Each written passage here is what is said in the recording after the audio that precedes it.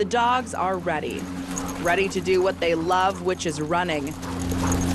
In the backwoods of Brule, Wisconsin, the team at Redington Mushing is preparing for their biggest races of the year.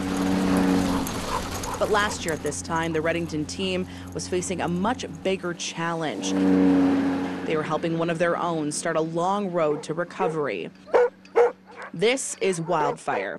It may not look like it now, but last winter he was struck by a snowmobile while out for a training run with his team, breaking his legs in several places. I thought it was so bad that I thought his leg was going to have to be amputated. You know how bad and swollen and it was. Leaving an irreplaceable gap in a team of well-trained sled dogs. We struggled to find multiple dogs to fill the hole that he left. After the crash, Wildfire was brought down to Mission Animal Hospital in the Twin Cities, where Duluth native Dr. Heather Hadley and her team took on the challenge of this case head-on, determined to help in whatever way they could. From the get-go, they were committed to seeing him through whatever surgeries it was going to take, and then we were right there with them. No matter what the cost was going to be, I wanted to see that happen.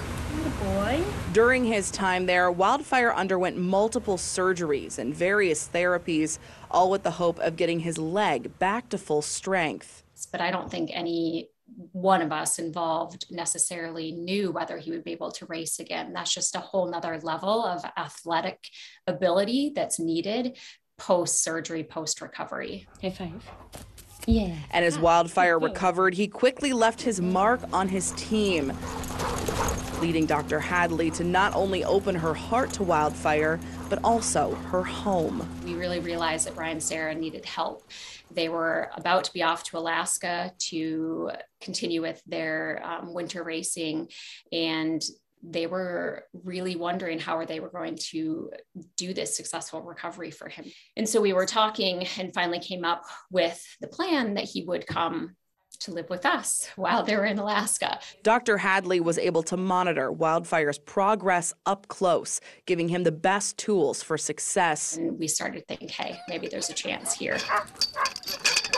Wildfire was eventually able to make a full recovery and is now back doing what he loves, defying the odds every step of the way. Just every time he's shown us like he's better and he's ready to go the extra distance. Proving that with the right team behind them, nothing can stop a sled dog from the wide open trail. And so I think that Wildfire actually did most of the work, and that's what's so incredible to see is that he wanted it and went out there and got it.